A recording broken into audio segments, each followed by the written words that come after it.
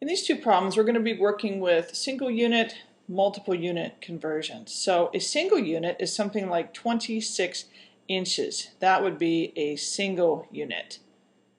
A multiple unit would be feet and inches. So let's see how this is going to work. We have 26 inches, so what I'd like to do is to write 26 inches in terms of some values that we know that are feet values. So let me write that as 12 inches plus 12 inches, so that would be 24 inches, plus 2 inches, that would still give me 26 inches.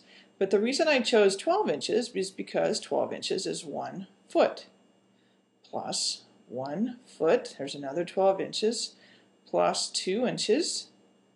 Therefore, what I have is 2 feet, 2 inches.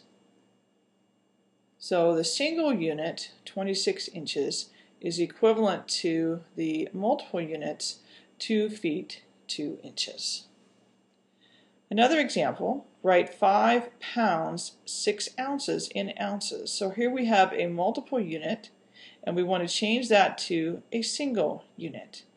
I'm going to remember that I have a relationship between pounds and ounces. So 1 pound is 16 ounces.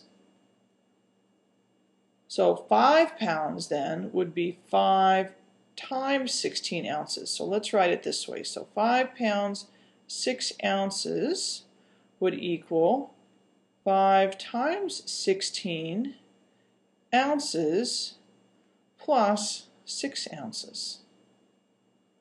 So 5 times 16 is 80 ounces plus 6 ounces, giving us 86 ounces. So the double units, 5 pounds, 6 ounces, are equivalent to the single units, 86 ounces.